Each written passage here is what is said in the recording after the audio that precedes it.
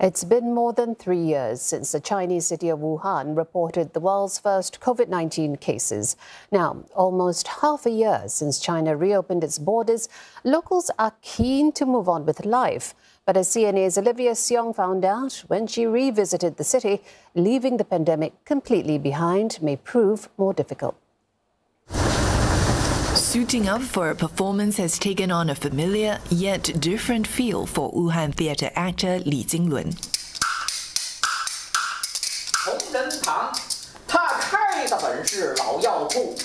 Gone are the days of performing to an empty theatre and online audience since China relaxed its strict zero-COVID measures at the end of last year.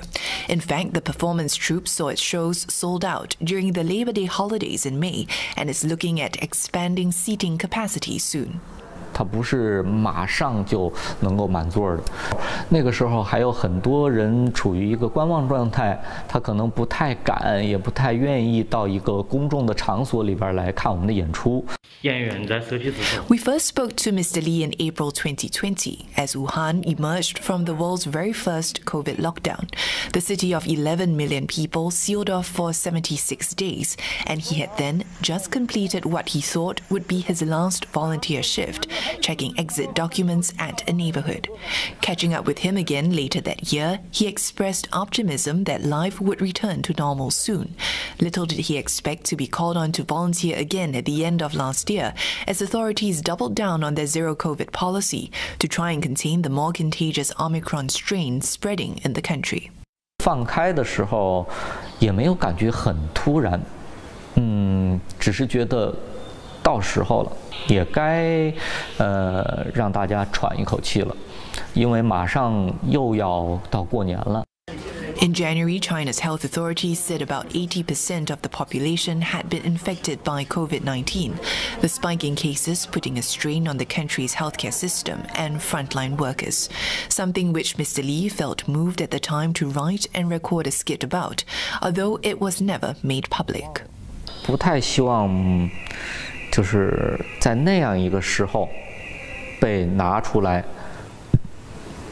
作为宣传点。 既然向好，那我们就先畅想一下美好的明天。也可能在若干年后，我们拍一个医护的故事，或者是拍一个值守的事情。在这个疫情中，他们的这些事情不会忘记的。 Like many other parts of the country, more in Wuhan are choosing to go maskless, and the scanning of health codes, once a way of life, now a thing of the past. Although some, like this Wuhan resident whose mother was among the first wave of those infected, said there are some memories that will remain. 可能我们见到的事实比新闻报道的那个可能要残酷一些。哪方面呢？就是比如说死亡人数啊。 但是可能因为种种原因吧，那个数据跟武汉的数据和报道的数据还是有差异的。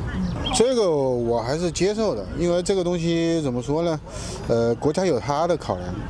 There are also still physical reminders of the last 3.5 years.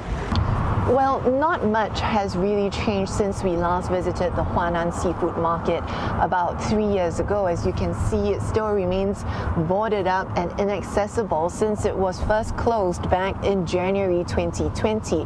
That's when the first COVID-19 cases linked to the market were first announced.